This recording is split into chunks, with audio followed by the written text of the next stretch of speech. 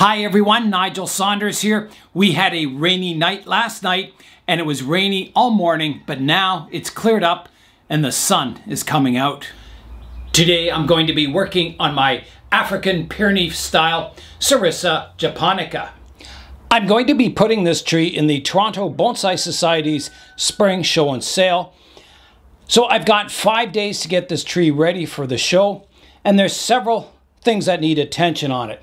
I've got to prune up the canopy, separating the foliage pads, trimming it to shape. I've got to do the landscaping down below, and I've got to clean up the trunk. There's a lot of algae at the base of the roots.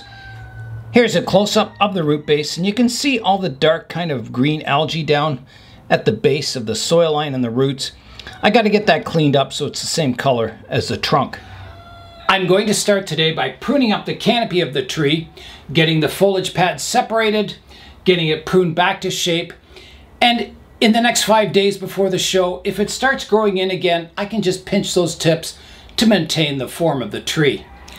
I usually begin the pruning on my Serissa by coming in with my large blue shears and kind of pruning a profile to the top of the canopy. It'll be important that I get the edges here thin on both sides and then thicker in the middle. And I want the curvature of the top to kind of be echoed down below. So to keep my foliage very thin across the top. So it'll be curved underneath here, the underside of the foliage and the top. So, and I want separate pads. So it's going to be a lot of fun, I think, getting this just right. So, do I use the blue scissors or do I not? That is the question. I've also noticed that the underside of my canopy is a little lower on this side, so I might have to prune away some of the lower branches here just to bring that up so it's the bottom of the canopy is a little more horizontal. It's not too far off, but just maybe a little pruning on this side underneath. Definitely, I need to prune out more in the middle here to get more curvature underneath. And this is a good time to do it. The plant is super, super vigorous right now. It's in ideal growing conditions out here in the greenhouse. It gets misted, it's a nice temperature, it gets sun all day long. Not too bright a sun, not too dark. It's just, I think it's just right for the Serissa. The glass of the greenhouse helps block, you know, the intensity of the light a bit. So even though it's in full sun all day here, it's still not as intense as it would be out on the bench, which is good. I mean, the Serissas, they don't recommend, you know, full high intensity sun all day. They prefer a little less light. It might seem a little strange, but I'm going to begin by pruning the underside of the canopy first. I want to see how much I can raise the foliage in the middle to get kind of that curvature underneath, and that maybe, you know, it might help me determine where I place my foliage pads, how high they are. Because if I have to prune away some of the underneath here, maybe I don't want to prune off as much on top to keep the foliage pad a little higher. So I'm going to begin underneath the tree. So in order to raise the canopy in the middle here, I may have to prune off some of these lower branches, which is fairly major. It'll affect the width of my canopy a bit. But I think it's just something that, you know, will have to happen to evolve this design into the future where I have that rounded canopy underneath. So I'm just seeing how far I could cut it back and what it looks like from above. You know, you don't want to lose that oval shape from above. You don't want to hack the front all back, making it flat on the front. Very difficult, and you know, you can't do everything at once. It's something that's just got to kind of evolve over time to get that rounded shape underneath. So this is the one branch that's quite low here on the right hand side.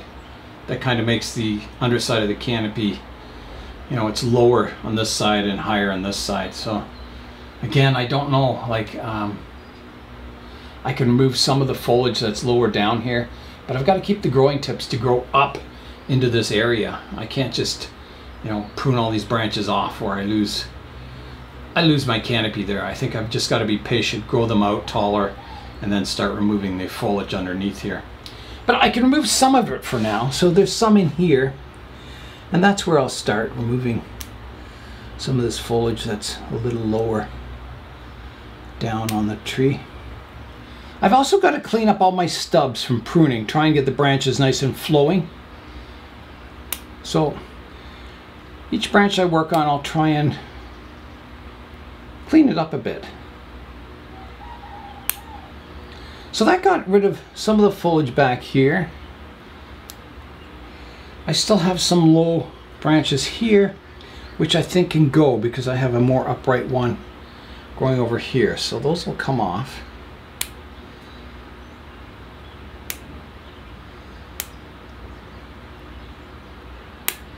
Like that.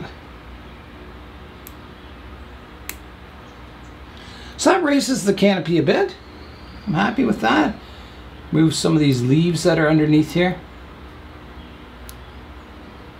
Maybe this branch doesn't need to be there. No, that branch does not need to be there.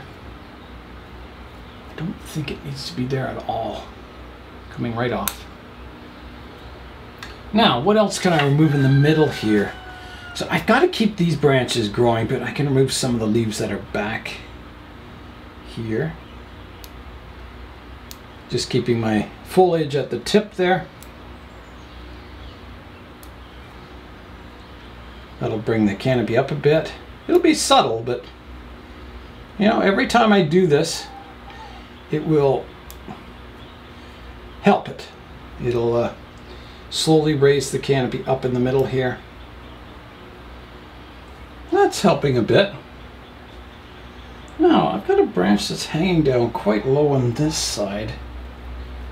I've just got to see how even it is. Let me see if use the ruler. I'm at 7 inches, and here, yeah, it's about right. It's about 7 inches to the bottom of the foliage here, and about 7 inches here too. So we'll leave that branch.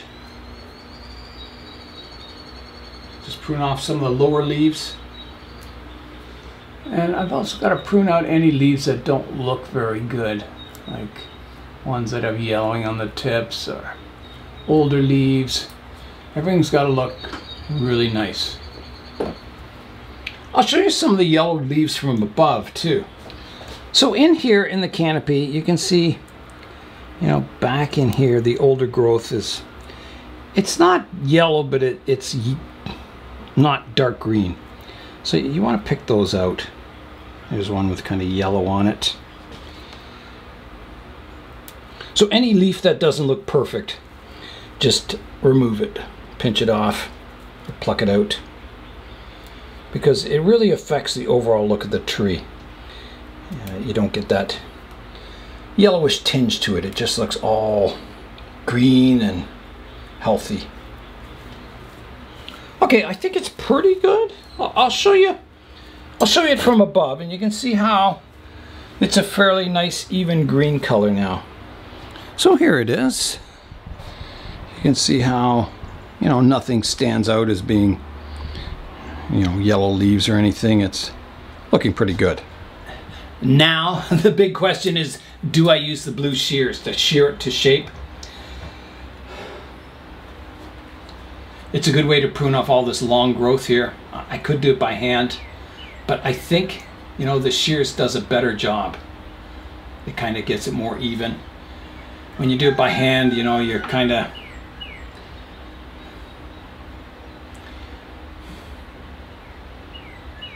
I think it accomplishes the same thing, and the shears are quicker. Not that I'm in a hurry. I just think, you know, I can get the shape more accurately with these long blades.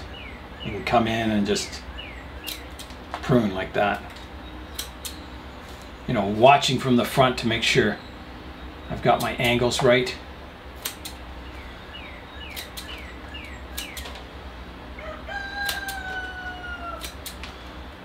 So do I use the blue shears? Yeah, I'm using them. So you can see it already looks better on this side. So I've got to come in .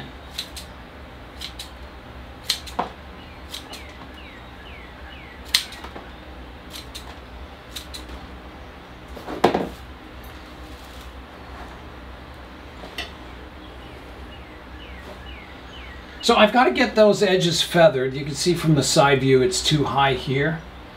Now I do want to raise the canopy, so I can't go too low here, but just trimming off the longer shoots like that from the top too, and then coming down the back.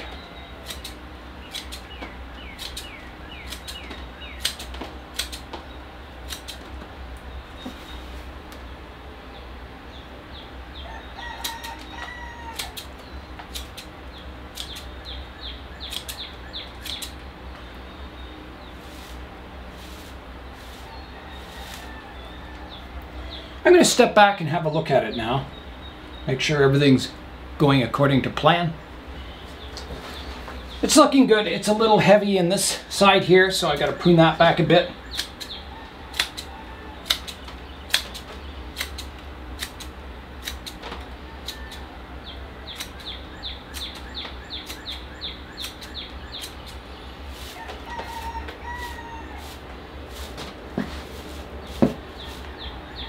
Let me have a look again.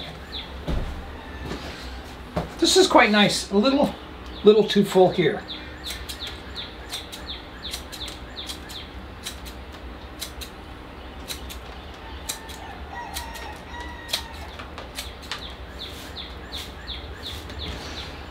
I think that's looking quite nice. I'm still a little thick at the edges, so I may try and prune those down, taper them down a bit.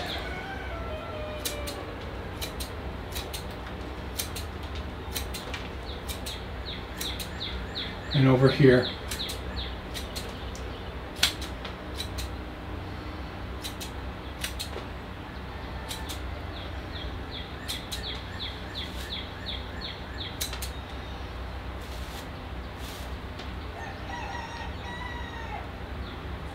I think that's looking much better. I'm going to check my side view here. I need a bit more off the back here.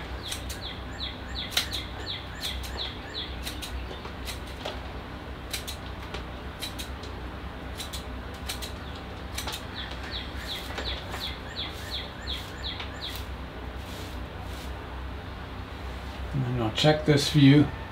Yeah, same here. It's too full on this side. Some more has to come off here.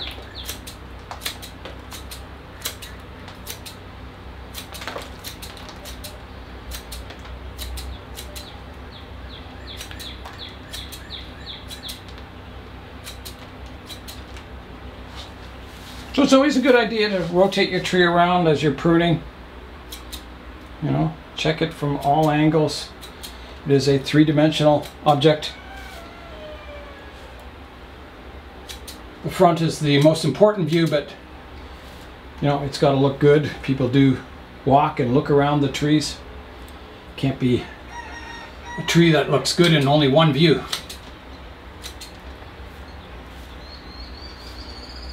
Okay, I think I'm going to step back again. I think it's looking quite nice. So I'm liking the shape of it. I think it looks really good. The only criticism is this branch here is maybe a little low. It doesn't have that good arc underneath. So maybe I can take a little foliage off of this branch and adjust it in the front view.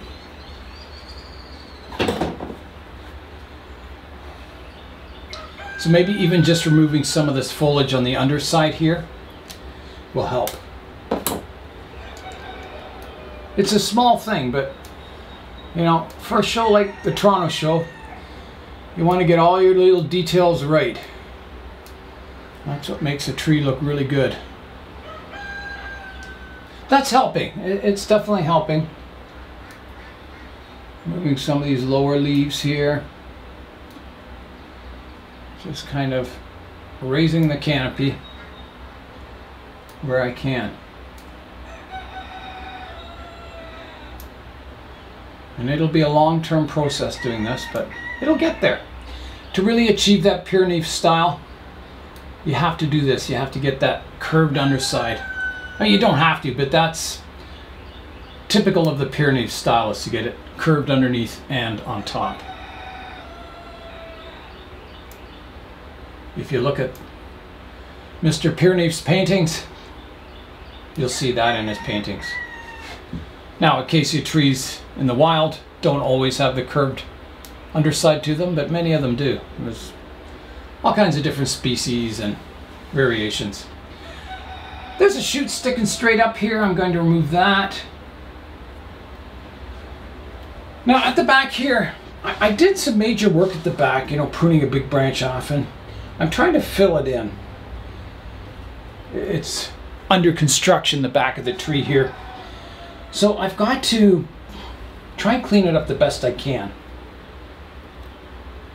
Like there's a branch here that's reaching out that will fill in this part of the canopy eventually, but so for now, I kind of have to leave that on there.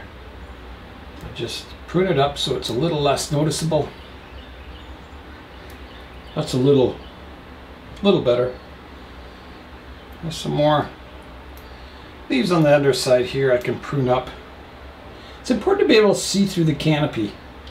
So if you look from the front, you want to be able to see all through just branches right to the back of the tree. You don't want your foliage at the back coming down and kind of blocking that view through the tree. So I've got to, you know, work on the back of the canopy just as much as the front, clearing out all the leaves hanging down and that kind of a thing. That's looking better underneath, and you can see, you know, it's a little high here, but it has that nice curvature. And this may become the front of the tree someday. It's quite nice from this view. It's actually really, really nice. I'm pretty sure that'll become the front of the tree. I think it's looking better than this side. They're both nice, but I think, you know, someday this will be the front of the tree. Kind of the primary branch coming out here. Thick one off to the right-hand side. Yeah, and the roots are quite nice from this view. So I think, you know, there's a shoot sticking straight up here that needs pruning, but I think for now that's about as good as I can get the underside of the canopy. I think it's cleaned up as much as I can clean it up. All right. So I've kind of got the overall profile in place, the underside profile in place. So next is to separate my foliage pads to get space between all the different pads. That'll be kind of exciting. So here I am, top side on the tree, just pruning out a yellow leaf.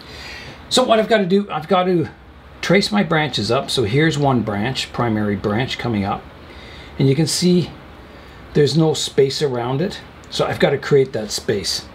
I've also got to prune the pad flatter. So they're, you know, the canopy's composed of several flat pads, and again, angling them as they go to the outside. So this one's kind of up the middle, so it'll be pruned quite flat.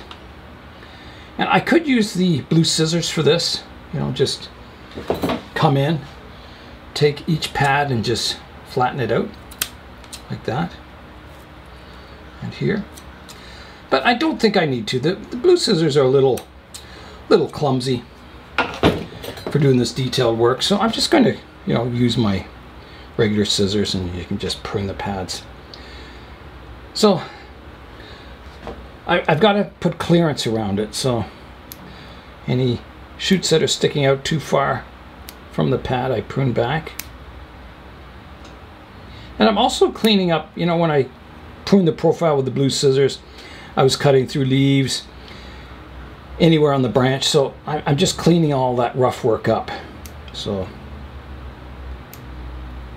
I'm pruning back to some good healthy leaves. So that's got that little pad kind of cleaned up. Now it still doesn't have space around it because the surrounding pads are too long too. So here's one I can prune back, prune this back further.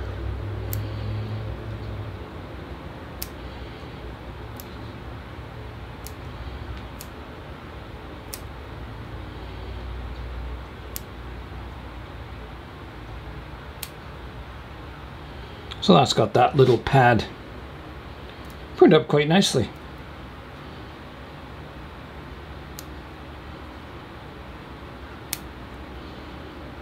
Got some space around it. So I'll just do that for all the branches. So here's another branch. So this one, I can maybe start angling it a bit. So putting a little more off on the left-hand side here. And by separating this, big dome canopy into several small pads, it makes the tree look more mature. It makes it look more miniature. And hopefully at the end of the day today, you'll see that it goes from looking okay to kind of super miniature. That's my goal anyway.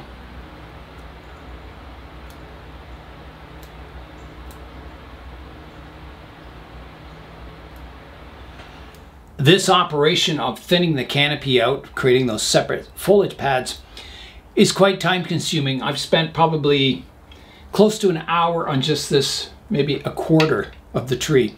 So it'll take a while, and give yourself time to do it slowly and accurately, because it's just something you can't rush.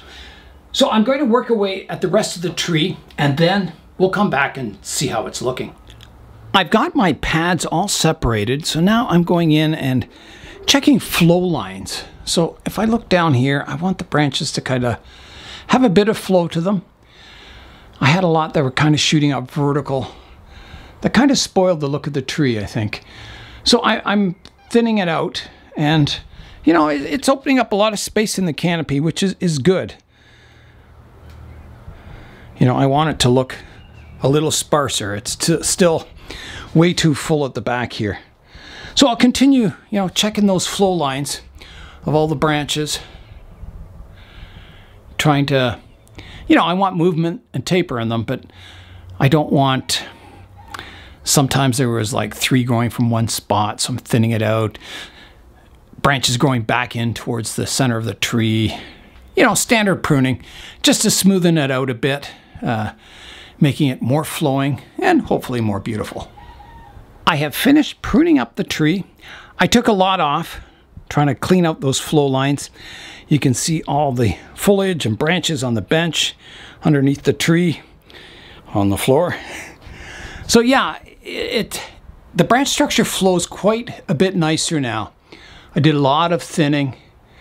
On some of the branches that are sweeping out to the edges, I took a lot of vertical growth off them. I think it really improves the tree. It makes the structure look nicer. And, I've got, well, I guess 4 days before the show. So I think I'll get a little growth in the tree in the meantime. Probably. And I think it'll just fill it in nicely. It'll just soften it up a bit. But yeah, I'm happy with it. I think it's looking very acacia-like. So my next step, I've got to clean up the terrain here. I've got to take a layer of this bonsai soil off, put some sand down, plant some moss bushes, and maybe even a rock. I've played around with a rock, but last time I played around with a rock, the zebra and the rock were just too much. It took your eye away from the tree. So I think just the zebra will be fine with a few little moss bushes under the tree. Keep the display quite simple, and I think that'll be it. So I'll start cleaning up the ground now. I'll remove the zebra, and I'll take the tree outside and I'll just blow on it, and that'll blow 90% of the leaves off. So here I go. If I was more organized, I could put like a towel around underneath and just remove the towel, but I never think of it.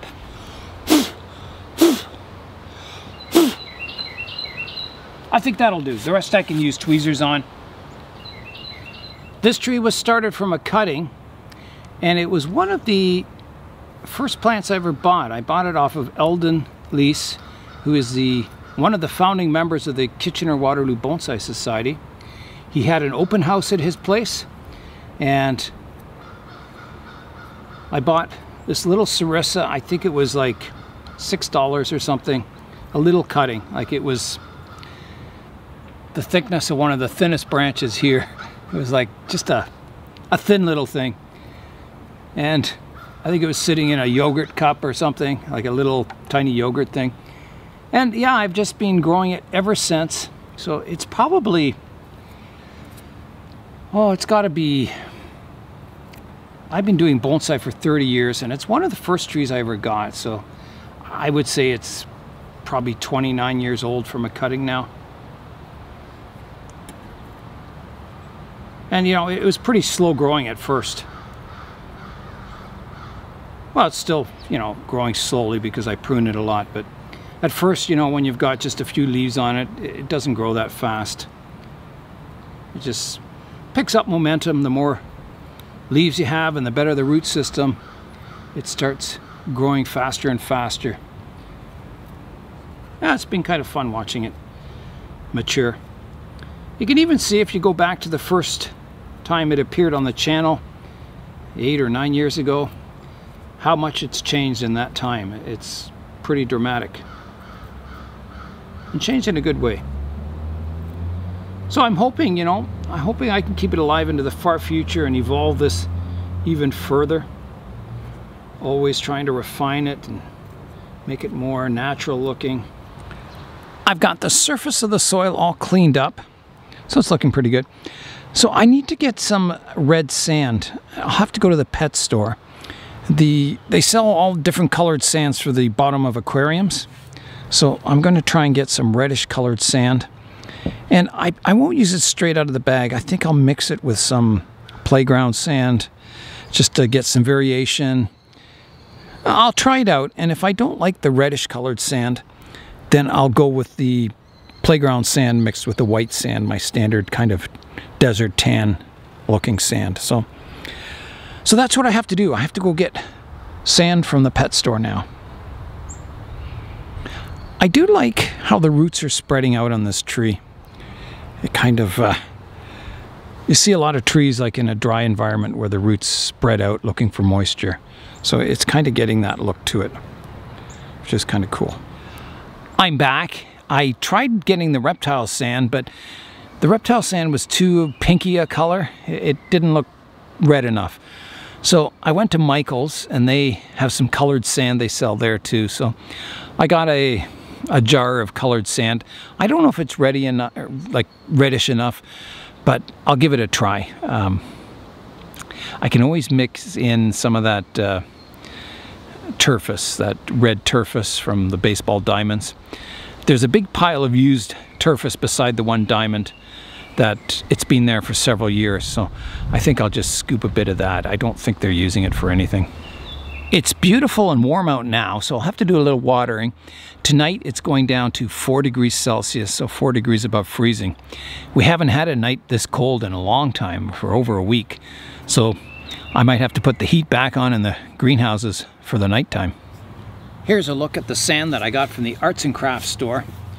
I'll give you a close-up. It's not quite a reddish color, but it's kind of a nice coffee brown color. So I think I'll get some of that athletic turfus, crush it up, and maybe mix it with this, and I think that'll give me a nice color. There's a close-up of that kind of sandy color there. All right, so I'll go off and get some of that turfus now. I am back. I rode my bike over there. So here's a look at the soil. Well, the athletic turfus. So it's a nice kind of reddish brown color, very natural looking. I think that's perfect for that, make it look like that African soil. So this has been sitting on top of a hill. They scraped all the old stuff off the baseball field, replaced it with all new turfus, and it's been sitting in a pile way at the end of the ball diamond, kind of near a forest, for almost 2 years, and there's weeds growing in it and everything. So I don't think there's any poisons or weed killer or anything in it, but I will wash it just to make sure, because you never know. They do spray around the fence line at the ball diamond, so just in case it has any weed killer left in it, I'm going to rinse it all out and then dry it and use it. So I've got a bucket of water here. I'll put it all in the bucket of water.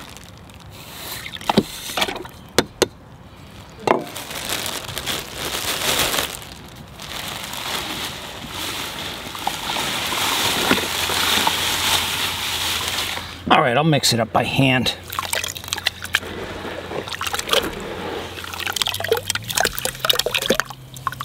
Yeah, hopefully it'll look good on the surface. Okay, I'll let that sit for a while, and then once it's sat for a little bit, I'll pour off the water on top, fill it up with fresh water again, and then repeat the process. Keep rinsing it until all the dust gets washed out of the gravel. All right, I'll pour off that top layer now. All right, here goes pour number 2, and I think this will be the last one. I think it'll be plenty clean enough.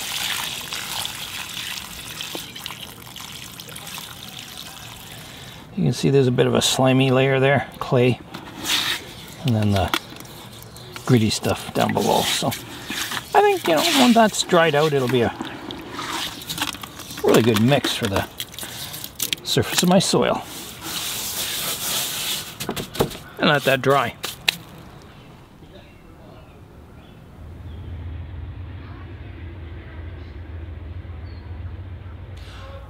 I'll have to wait until tomorrow for that soil to dry, and then I'll mix up some different recipes to see what gives me the best color and surface texture.